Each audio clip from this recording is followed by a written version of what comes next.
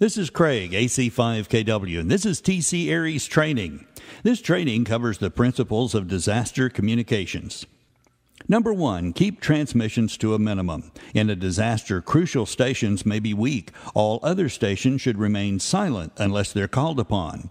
If you're not sure you should transmit, don't. Number 2, monitor established disaster frequencies.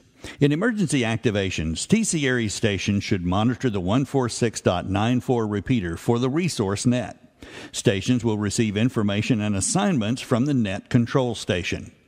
If the 146.94 repeater is unavailable, the resource net will move to the next frequency resource in the order shown on the Travis County Aries Communications Resource Schedule, the ICS 217.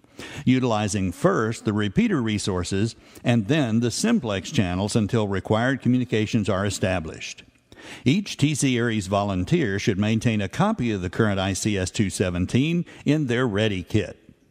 Number 3, avoid spreading rumors. During and after a disaster situation, especially on the phone bands, you may hear almost anything. Unfortunately, much misinformation is transmitted. Rumors are started by expansion, deletion, amplification, or modification of words, and by exaggeration or interpretation. All address transmissions should be officially authenticated as to their source. These transmissions should be repeated word for word, if at all, and only when specifically authorized.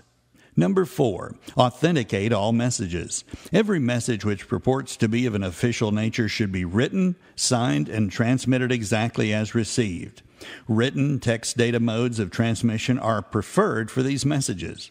Whenever possible, amateurs should avoid initiating disaster or emergency traffic themselves.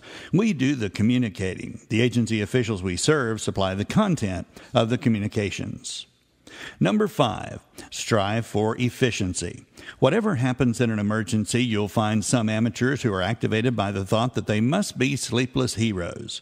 Instead of operating your own station full-time at the expense of your health and efficiency, it's much better to serve a shift at one of the best located and best equipped stations, suitable for the work at hand, manned by relief shifts of the best qualified operators.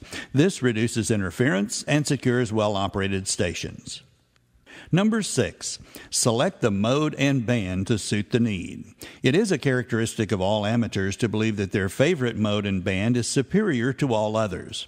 The merits of a particular band or mode in a communications emergency should be evaluated impartially, with a view to the appropriate use of bands and modes.